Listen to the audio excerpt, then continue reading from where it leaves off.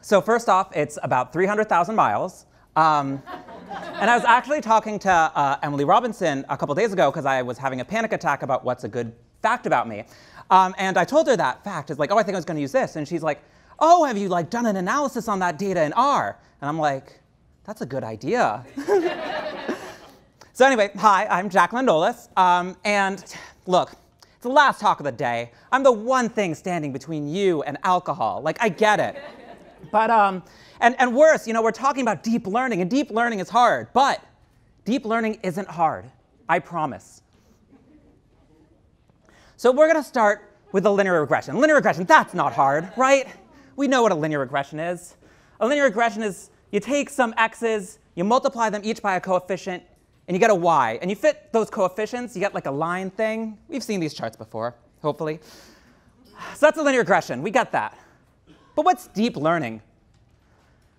And oh, and by the way, this presentation is going to be filled with some pets to just keep it nice, keep it comfortable. Last talk of the day, cute pets. So what's deep learning?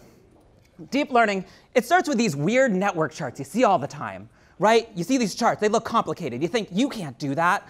They're not linear regressions, they're weird dots and lines. But there's a trick. They're actually just linear regressions. So deep learning is powerful. Because really what you're doing is you're just taking a bunch of linear regressions and stringing them together. So each one of those top nodes is those same x's you were using in a linear regression. Each one of the middle nodes is a linear regression that each line says, feed those x's in. And so you have a row of linear regressions. You got 3 linear regressions. And the output of those gets fed into 2 more linear regressions, which gets fed into 1 more linear regression, which that output is y. And so it's still a bunch of linear regressions. So you can think about deep learning in many ways in the exact same way you would think about linear regressions. Now, in a linear regression, you do some stuff to fit that line. And in deep learning, you do a lot more to fit that line. But as someone who's using deep learning, you really don't have to think too much about that. So let's not worry about that. And importantly, deep learning is funny. So here's some internet examples. Someone used deep learning to generate new D&D spells by feeding it old D&D spells. Someone made new Pokemon by feeding it the names of old existing Pokemon. And someone did a Freedom of Information Act on the state of Arizona to get all of the banned license plates that were too offensive and generated new offensive license plates on them. That person was me.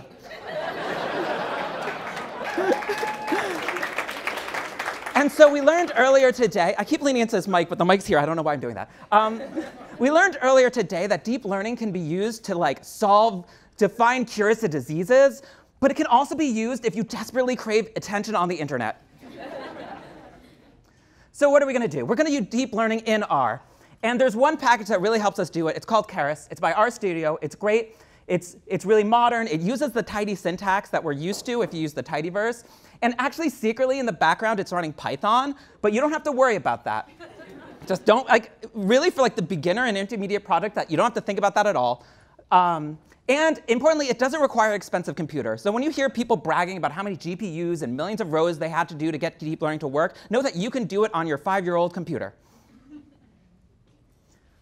So our project is let's make some pet names. And we're going to do it using data from the city of Seattle. Oh, and by the way, these pet pictures are all from people in the R community who generously donated them. And we're going to take those names and get rid of them and put in some new funny names that deep learning network generated. And there's going to be some code that's discussed here, but all that code is available online. And you can see it. There's going to be a link again at the end of the talk, so don't worry too much if you don't get it right now. So what's the data? The data is years of pet license records from the city of Seattle. We only care about the name in this case. You could use the other sets of stuff, but we really care about the name. And we really want to learn the rules, right? So MR is probably Mr., so you follow it by a space, like the top name, Mr. Darcy. There's lots of these rules that are hidden inside the names that we want the neural network to learn and use to generate new names. So the first step is we need to format the data. And just like a linear regression needs a matrix of X data and an output of Y data, our neural network is going to need that too. And what we want to do is we want to predict for each part of the way through a name, we want to predict what the next letter is. So what we have to do is take all of the names that are in the database right now and decompose them into sets of each predicted next letter. And so you can see here, if we have the name Spot, that we can actually create 5 data points for. We can try and predict what the starting letter is, which is the top row, to predict, if you have 5 blanks, predict S. And then if you have 4 blanks in S, predict P. S and P predict O, and so on and so forth. And then at the endpoint, you try and say SPOT, spot will then predict the name is over. And so this will be the training data that we're going to use on our neural network. And nothing to create, you have to create that data set, but nothing of that has to do with deep learning at all. That's just doing some data manipulation that you may have to do in other projects as well. So then we have to convert the letters to numbers. So just like a linear regression, deep learning can't reason in letters. You have to feed it in a set of numbers. So we're going to do two things. Well, we're going to do a lot of things, but two things first.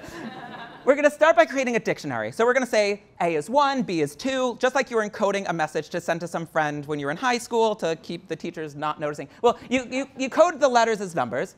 And then we're going to do one hot encoding. So we're going to say for each number, because we don't want like A to be close to B to be close to C, we want each one of these things to be independent, we're going to replace each number with a sequence of zeros and ones, zeros with 1, 1, that's going to represent the number. So 3 would be 0, 0, 1, 0, 0, and they'd be like 25 zeros.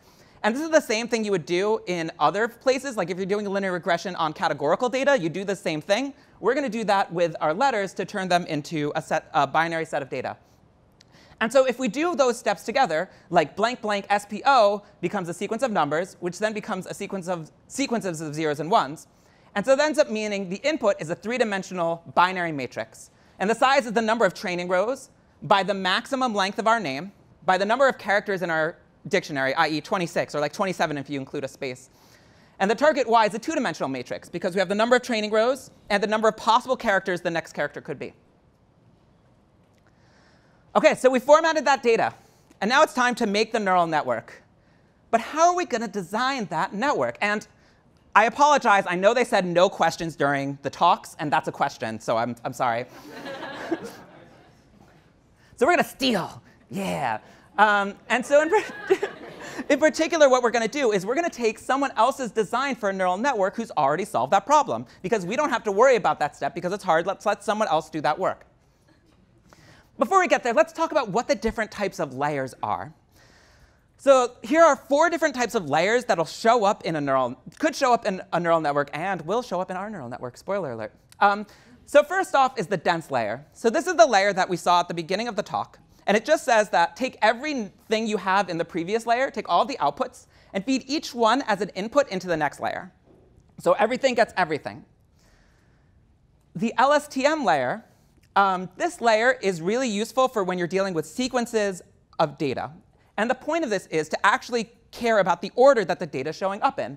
So whereas the dense kind of feeds everything to everything in a way that doesn't really care about the order, what the LSTM does is says take the first input, train some stuff on it, then pass that to the then take the second input, train some stuff on it, along with the output of the previous thing, and then take the third input, train some stuff on it, along with the output of the second thing. And you keep doing this.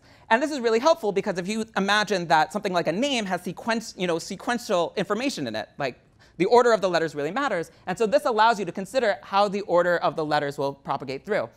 And we have the option with the LSTM layer to either take all of the output from all of those bottom nodes, or only to care about the last one. The dropout, the third type of layer, this is to deal with the fact that neural networks can overfit. So if you imagine, if we have all these linear regressions upon linear regressions, we're going to get a lot of parameters. And if we're not careful, especially if we don't have that much data, we're going to way overfit to our training stuff. That's technical, cool. And so what a dropout layer does is it will remove some of the edges in there, and it will remove some of the data just to kind of force the network to avoid being overfitting to the training. And then lastly, the activation layer. This layer will apply a function across the values. So you can imagine you may want to say, ensure that all of the outputs add up to 1, or all the outputs have at least value of 0. You can apply functions with an activation layer to do that. So those are the tools we're going to use when we create our network. So here's our network. So it's a very cute dog. When I saw the picture of the dog, I thought it was a stuffed animal at first because of the ears, but it's not. So our network, it's going to start with our input data. So in this case, the input data is going to be whatever the previous letters were in the name. And then we're going to add an LSTM to try and figure out what are the sequential patterns in that name. Like what can we get from the sequences of the letters? And then we're going to say, take all of the outputs from all the LSTMs, and let's feed into an LSTM again, because we want to just see if there's like more patterns, more nuances, can we build upon each other. Now, you can imagine for more complex data, we could have like 4 or 7 LSTM layers. And when people talk about deep learning, what they really mean is a neural network where you have enough layers that it's super complicated. So I don't think this hits that yet, but I don't know. So then the dropout layer, that's there to, again, to avoid overfitting, because especially with this data set, it's big, but it's not so big that the neural network doesn't have a risk of overfitting. And so then we add a dense layer. And the dense layer here is really important. And it's really important because what we want to do is we want to predict for each possible letter what the probability is that that letter will be chosen next. So if you imagine there are, like, let's say 27 letters, all the letters of the alphabet and a space. They're actually all the letters of the alphabet, a space, and a stop. You want to have a node for each one of those that shows what's the probability of that node being next. So we need this dense layer to force the network to give the number of outputs that we want for our particular Y data. And so then lastly, once we have that dense layer, we then need an activation layer. And the activation layer is there to ensure that these are probabilities. So they need to add up to 1, and they all need to be at least 0. And so the activation layer is just there to apply that function. So let's go to some code. So here, this is from the Keras package. So that top row is just specifying the input. And you can see we specified an input with the shape. You don't have to tell it the number of rows because it infers that. So it's just the max length of the name and the number of characters in the dictionary. And then we have the output is all of the layers. And you can see that each one of these layers of text actually correlates exactly with one of the layers on the previous slide. We have 2 LSTMs. We have a dropout to avoid overfitting. We have a dense layer with the number of characters as the output to get the number of outputs we want. And then the activation of softmax to ensure everything is a probability that adds up to 1. So that's our network. And then we use the model to put it all together. So that at the bottom says, create a model that has these inputs and outputs, and then compile it. And in the compilation step, you just specify, OK, well, what is the loss we want to use? So what do we consider a good prediction? And what is the optimizer we use? And the optimizer is how do we try and optimize the network? But you can always put Atom and not even worry about it, and that'll get you far for many months. So that just defines the neural network. We then actually have to train it. And so by that, I mean we actually have to feed it input data. All we've done so far in that last slide was specify what the structure of the network looks like. And so we have some choices. So this is the code over here. So we say we take the model, and then we fit it with the x and y data, and we specify the number of epochs and the batch size. And when I started doing neural networks, this beguiled me. And it turns out that you really just have 2 choices. One is for the epochs. This means how many times you want to go through and fit that data. If there are 700,000 rows of pet names, how many times you want to look through all of those pet names and try and make your network more and more accurate.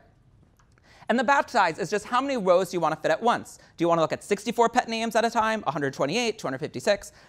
So the answers are the number of epochs. You basically can watch how the network converges. And so long as you've given it, as long as you watch how much that converges and you've given it enough epochs, you're probably fine. So just look at the output graphs. And then the batch size, for small and even medium-sized projects, this really doesn't matter. It only matters if you start doing the complex stuff with GPUs and all that. Like, you really don't have to worry about it. Just set it to 64, 108, 128, and you're probably fine. And so then you train it. And this might take a while. And so you'll get, from RStudio, a cool output like this. And on the top, it's showing you the accuracy of the model. So it's getting more and more accurate over time. And on the bottom, you see the loss. It's improving over and over. You have 2 different color lines because you can split between training and test data. But if you're dealing with pet names, it doesn't really matter if you have test data. It's fine. Whatever you do is good. OK, so when you've done that, you're done. You save your work, and you can save your model. And unfortunately, you can't use like a built-in base R saving thing because it's one of those weird Python issues. You actually have to use a separate function to save, but it's fine. Just save it as a model, call it model.h5, move on with your life. OK, so how do you use it? So you load up that model somewhere else, you take it into another function, and then you use predict, just like you would with a linear regression or some other R code. You just use predict, and you say the model, and then here's all the previous letters data. And keep in mind that previous letters data has to be formatted in 0s and 1s, just like the training data was. So you got to do a little bit of work to get that to work, but that's fine. And then for input letters, that prediction is going to return the probability of each letter being the next one in the name. So what's the probability that A is going to be next, or F is going to be next? And so then you define a function that starts with a blank string, predicts the next letter, and then updates like your current name, and then predict the next letter after that, and after that, until you get to a stop character, and then your name is done. You could create one function to do that, and once you have a function to create one name, you can create a function to generate many names, like this one here at the bottom. Generate many names, where I say, here's the number of names, here's the model, here's the list of characters to use, and here's the max length of name, and then you get a lot of outputs. And so then you have that one function that you can run and get all the good stuff.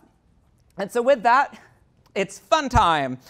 So I'm going to leave this up for a second just because it's really fun to read.